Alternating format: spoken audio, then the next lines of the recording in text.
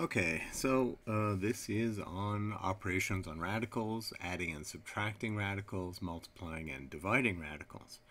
You should start by working through this worksheet. You can do this on your own at home. It really won't take all that long.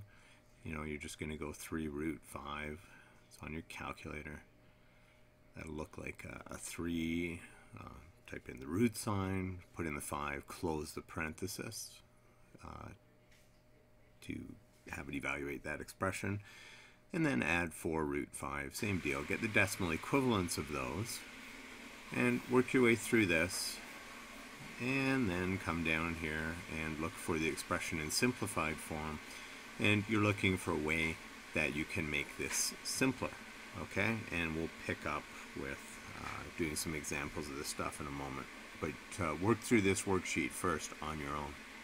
Okay, make sure that you're working through the textbook questions in the order that we suggest. So that means that right now you're on page 23 in exercise 1.5, and you're basically going to be adding some like radicals. Now, what do I mean by like radicals? Well, let's say I have 3 root 3 plus 7 root 3 minus 2 root 3. These are called like radicals since each one of them is a root 3. And then all we do is add the numbers. 3 plus 7 is 10, minus 2 is 8. 8 what?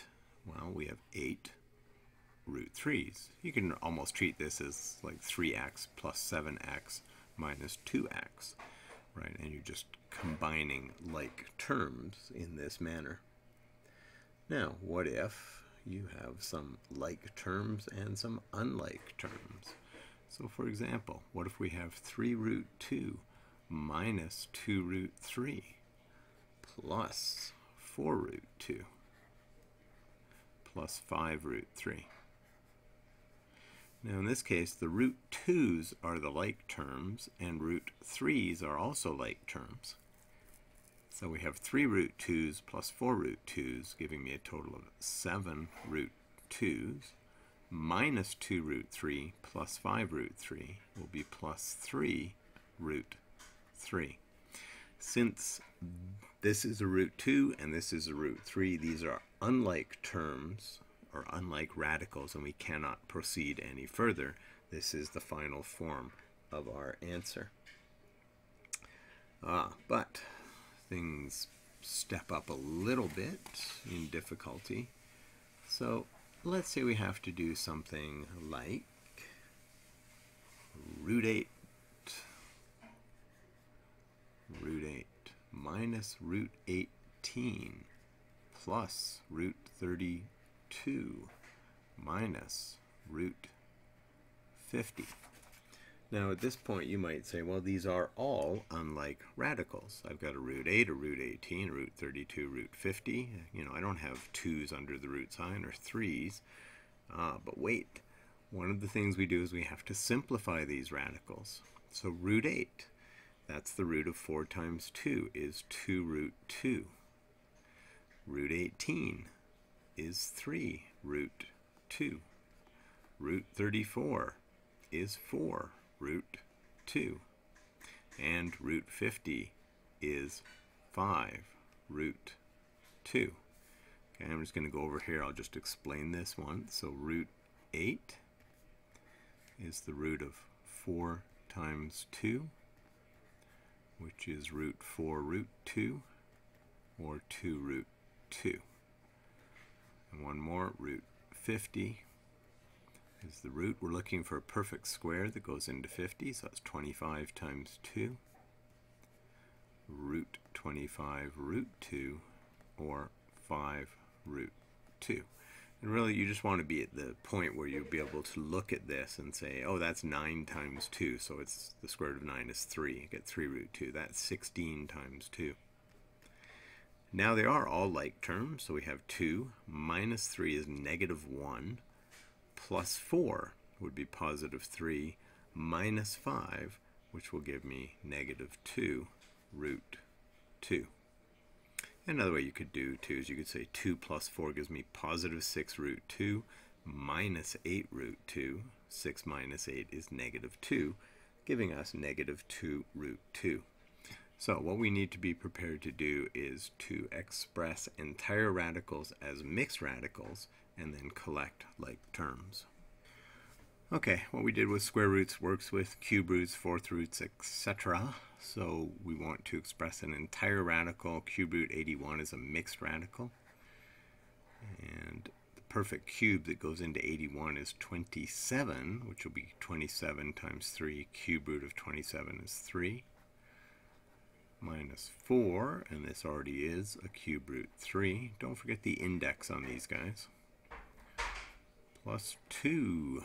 Now, cube root 192. This might take a little bit of work. I'll show this one.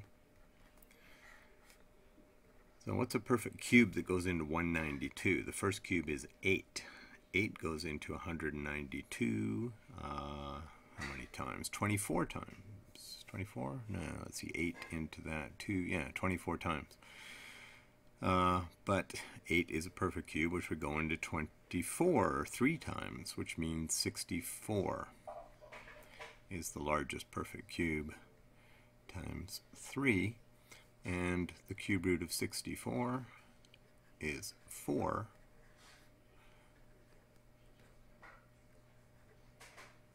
And yeah, that's enough brackets. So just to finish this off, it's cube root 64, cube root 3, which is 4 cube root 3. And this is an equal sign, so that's 3 cube root 3 minus 4, which is negative 1 cube root 3 plus 8. So this expression will be 7 cube root 3. So convert from entire radicals to mixed radicals.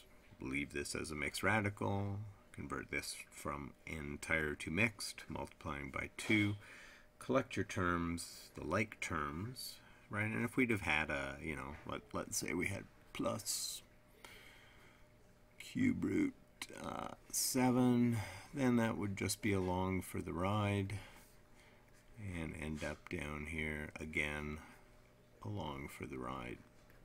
Okay, cube root 7, because that's not a like term. We can't do anything with the 3 and the 7 here, or the 7 and the 7 here. This expression just is what it is. Alright, let's do some multiply divide. Let's start simple. Root 2 times root 3 is the root of 2 times 3. And really, just write this as root 6. 3 root 2 times 2 root 3. 3 times 2 is 6. Root 2 times root 3 is root 6. But sometimes we get this. Root 3 times root 15 is the square root of 45. But wait a sec, 9 goes into 45, so 9 is a perfect square. We pull it out as a 3, and this becomes 3 root 5. So sometimes we're multiplying two things which themselves have no perfect squares that they go into, but since this has a factor of 3 and this has a factor of 3, those two factors of 3 combine here, giving us a factor of 9, which when removed from a square root sign becomes a 3.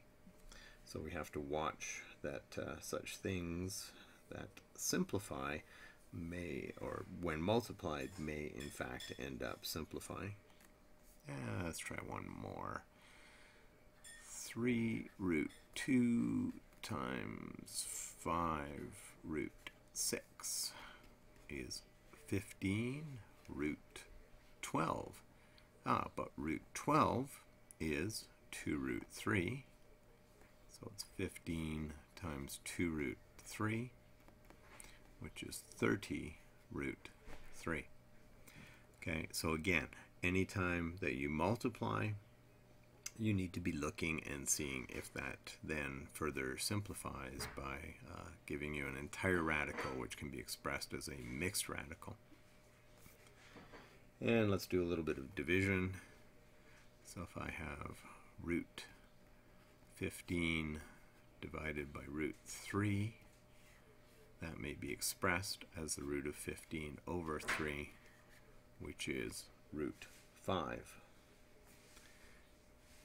And what else? How about root 75 divided by root 3 is root 25, which is just 5.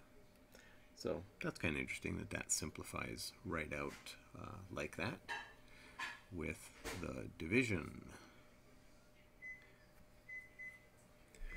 Okay, and that leaves you with a number of textbook questions to do, as well as the worksheet exercise 2.8 and just number 1.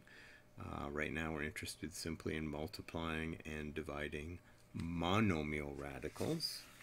Okay, and we will move that up a little bit later, or in tomorrow's. We'll move that up, and we will go for binomial and monomial times binomial radicals. So that will be in the next video.